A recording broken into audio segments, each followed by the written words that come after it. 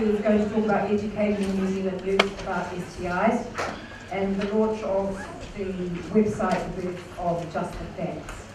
So Claire is a clinical nurse specialist and project manager for the New Zealand Herpes Foundation and the New Zealand HPV project, and she has 25 years of experience in sexual health. She launched the website in 2015 along with her colleague Brett Crockett, who's sitting next to me. Welcome, Brett.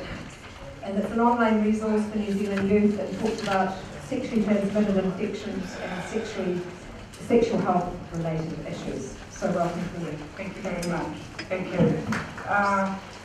Thank you and welcome, and thank you for this opportunity to share with you the 2 years of journey that we've had with developing this website. And before I begin with any information, I'd like to acknowledge the vast team of people and organisations that have gone in behind to support this whakapapa, starting with Jordan Waiti's research and the urge, the challenge, the encouragement from Alison Green about 2 years ago that if the STIF was going to do a website on STIs and sexual health for consumers, how were we going to ensure that it reached the traditionally hardest to reach groups of Maori and Pacifica youth? And she offered Te Puai Tapu, now rebirthed as Te Tariki Takapo, and Jordan did some wonderful focus group research before we even started to set us on the right path.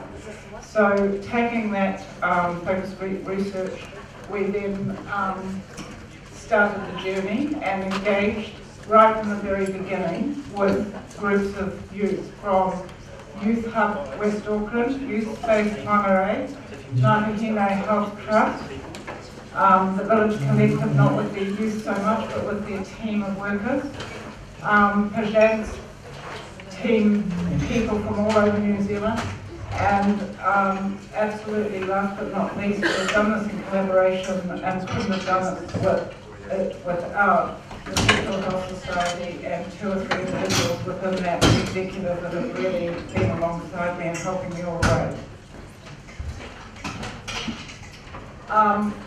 Just to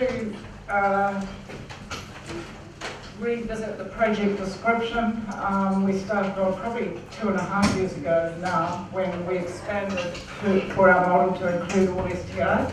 We decided that the only thing achievable within our budget was that we would build a website modelled on the herpes and HPV projects, and it had to be consumer focused, so start from the bottom up rather than from the top down.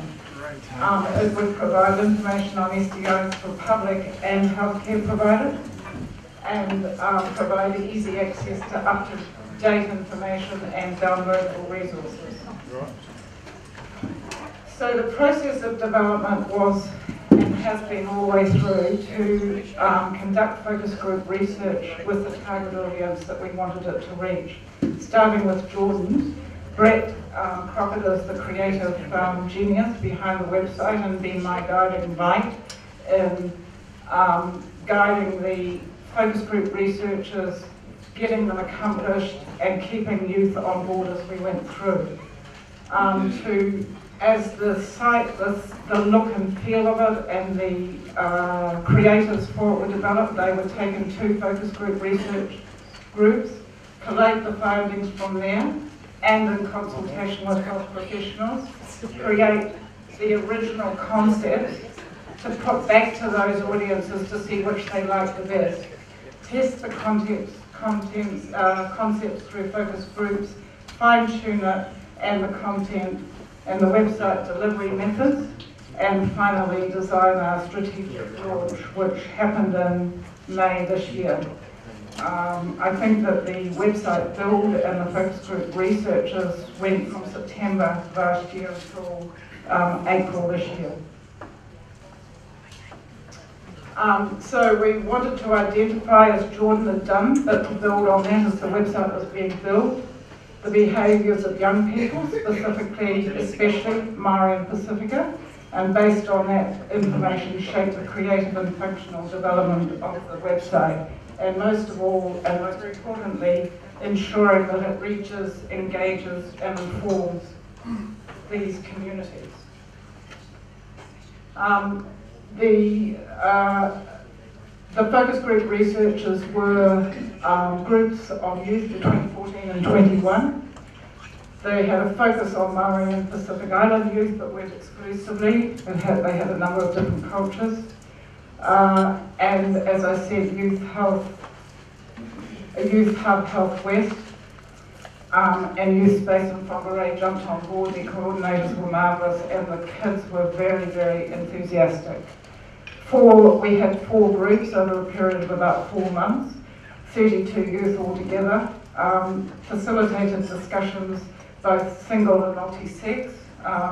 One area of the website that has been very, seems to have great resonation with young women is the section on virginity and the hymen myth.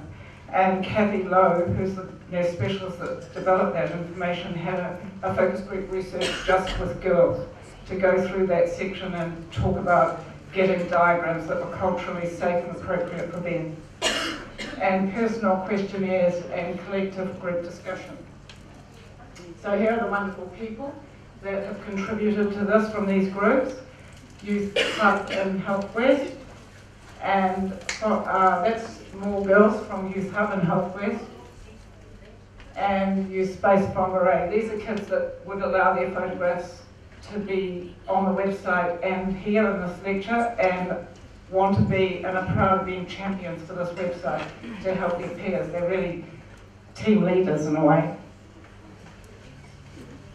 So, what did the research findings find out? Really exactly what Jordan's had, and possibly expanded on that a bit. That these kids spend 3 hours plus a day online. They check their phones all day, every day. Sometimes after dinner they'll be up to 6 hours on games. And the internet usage amongst them was 70% smartphone, 20% laptop, 10% desktop, and Google was the preferred entry point. So that meant that any website that you build to reach this target audience has to be smartphone savvy. The social media that they used was Facebook, Snapchat, Instagram, YouTube and Viber. Twitter was too American and Tinder too old, and it's really interesting this because several healthcare clinicians had said to me, oh, you're going to use Tinder, aren't you? And they're like older. And this group of this community doesn't do Tinder.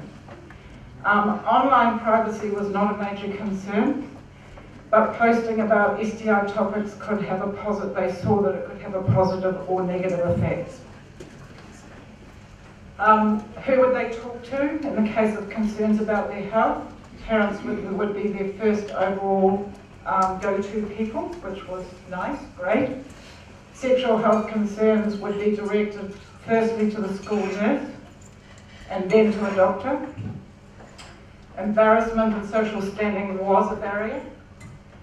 And interestingly, and I would like to cross-examine Brett about what question he asked, that cost of health checks was not a concern. I would have thought it was, and we all know that many, many, many young people throughout New Zealand cannot get access to healthcare unless it's free. And that's the reality. So these kids probably all were going to free. They were all through in YOS clinics and support anyway, so they were getting all of that stuff free. So maybe they just thought, well, it's free anyway, so it doesn't matter. I don't know. So what was their general STI awareness? Very, very poor. Minimal awareness of STIs. Chlamydia had the highest recall. Oh yes, I've heard of chlamydia. They have to go to find out information, and there isn't much information taught. Little awareness about herpes, HSV1 and HSV2, and that oral corpuscles can go downstairs with oral sex. Physical symptoms only would be a red flag to seek help, and that's worrying because we know that most STIs don't have symptoms. Majority engaged with in sex would engage in sex without sexual health discussion or STI discussion, and all of them would like more information at schools and on campus.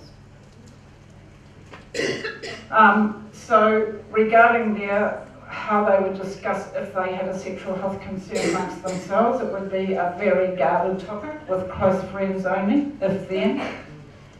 They wouldn't share STI information across social media.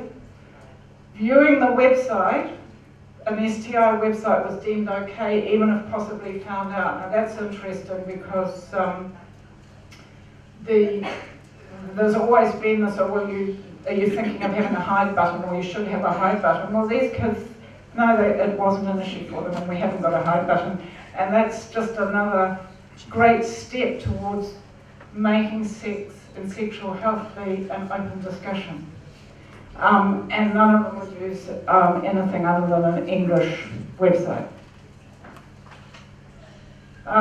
So the website preferences, when they were given the original concept from 2.5 years ago about that pretty little STI hub thing, and just the facts, the visual of just the facts and another couple of options ranked the highest. They loved the simplicity of just the facts, and it ranked highly against other websites. That they said it must have quick, easily accessed information was the highest importance. They didn't want the language to be too dumbed down. Certainly some words have to be in brackets interpreted for them, like the word uterus, but they might not know what that is. But if in brackets after the word you've got the sac where the baby grows or the womb, then people who don't know what uterus is will learn that that's what it is by reading the explanation. And trust was of high importance. Trust was essential. What would give trust to the website was having the moniker of DHB or the Ministry of Health on it. And they wanted images of Kiwi kids doing Kiwi things. And that's been a challenge, but we're getting there. So from the initial concept brand of the STI Hub through the strategic review focus group research, we came up with a final brand of just the facts about sexually transmitted infections. The website needed to have youth appeal, colourful palette, imagery of New Zealand, there's videos working on that, information quickly and easily found out, languages peer moderated. Now we're working on that too, by actually now that we've got the content in there, and Brett has had the content in front of one focus group research out at West Auckland, but we know that some of it is still a little bit, got some words that might not be understood. So I'm actually going page by page with 16-year-old saying, do you understand this word? And when she doesn't, we come up with a word that explains what it is. So it's a work in progress. And search engine optimization and content of current keyword analytics. Now I'm going to hand over to, so here it was launched with all of that taken into consideration. And Brett, my creative genius and leader in this, is going to talk you through some of the post-launch statistics and what search engine optimization is and how it's done, because I have never got it and I still don't quite get it. But of all the website builders that I've worked with in the last 5 years, Brett is the only one that's demonstrated he truly knows what search engine optimization is, and he does it. Other people will say, oh yes, we do search engine optimization, but I haven't seen any evidence of it until Brett came across my lap. So the website was launched and it was supported by, it wasn't sent to 8,700 clinics, I don't think. Probably about 6,500 clinics got, or health professionals, clinics, every GP got a copy of the sexually transmitted summary guidelines with an A4 poster of just the facts and our herpes and HPV resources in May. We've done a lot of website linking, which Brett will talk about, press releases, and ongoing brand awareness. We've got bigger posters now A2 and A3, which budget's just allowed us to print with these new images on it. So if any of you want to take some away with you, I have far too many delivered down here. They're up here or out there. Please take them away. And feedback has been, we think we're on the right path. We've had wonderful feedback. I loved Brent Thompson's from Outline. You know, but we want to know if we're not on the right track, what we can do better. Yes, so Brett, I'm going to hand over to you to talk about this because it's nothing, I don't know anything about it. Thank you. It's always nice to have a beautiful website, and I think many objectives when you start out is people like to have, you know, their bag of tricks, and it needs to, our website needs to look like this, and it needs to look like that, and the importance of how it looks is often overshadowed by functionality of the website, what's actually the nuts and bolts, and how it sort of works. So really what we do in the initial development phase of any website is actually look at, you know, what's happening in reality, what people are searching for, what search terms they're using, what paths they're following to get to the information that we might put in front of them, and then we start to build a website. So basically with a sort of a foundation of understanding really, we construct a website to make sure that we're relatively guaranteed of capturing that sort of amount of search data. So a lot of the time that's looking at, oh thank you, that's looking at how people search. So for instance, chlamydia, funnily enough, seems to be one of the hugest search terms in the STI industry. So people would search what is chlamydia. They'd also search for symptoms of chlamydia. The third search term might be how do I get tested. So how we construct a website then is around making sure that we're addressing those topics directly. So that's in key titles for each of the pages. There's drop-down menus.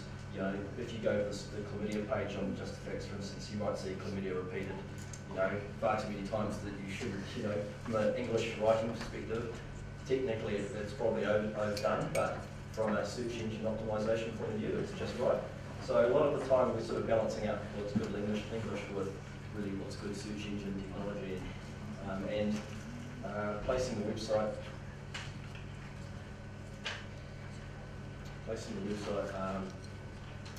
into the right market. So a little bit of it is things like what you don't see. So in any website there's a lot of stuff that Google reads but no one else really does until you're searching for it. So there's things like titles, descriptions, and file names. So basically what we're trying to do on each page is get all of those things to sing the same tune. You know, so the chlamydia page, for instance, is highly tuned to just certain kind of search terms. So the images that we're using on that page will say just the facts about, you know, chlamydia symptoms and treatment. So what that does collectively is anyone searching for chlamydia should find this page. You know, basically.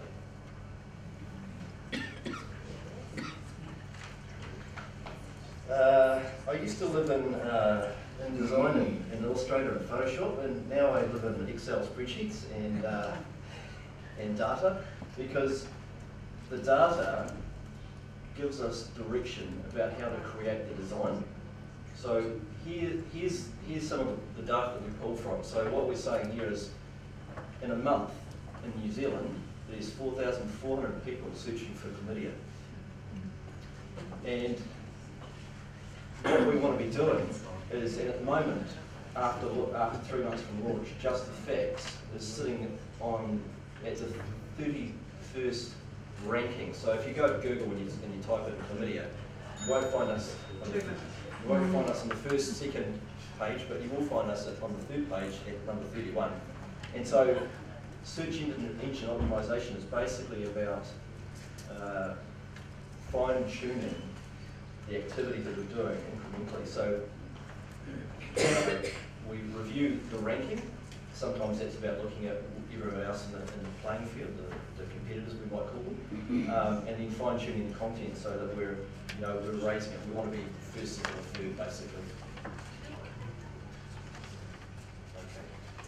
The site's linking, so we link in and out, so we're linking to other organisations. We've got 138 clinics listed in the database, so when you're searching for a local clinic, you're going to find something in your region. And there's 36 other links to other, other support organisations. So linking is very important through a website.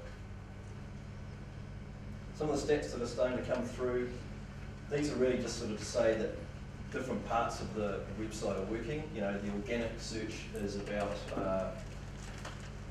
people finding it just normally, so they're searching for it. The referral network in the red there, that's about people finding it through things like other organisations.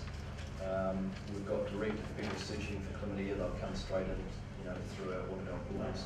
So that's sort of just a healthy graph to say that all the parts that we're trying to work on are working. We're starting to get some really interesting data. So this is quite fun in that we can start to see the splits for people using the site. So obviously Auckland's probably getting happy, getting the, cross-search seems to be quite strong. Even Taupo, look at that, 3.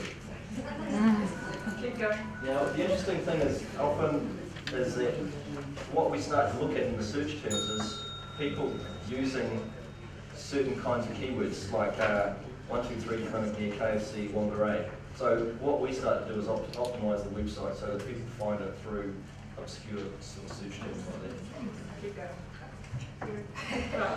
A couple more minutes maybe. We are, it's a continual process, so it's a line of evolution. We just keep, we look at the data and then we react to it. So certainly next steps are developing things like video. Youth have said, that's their primary interest.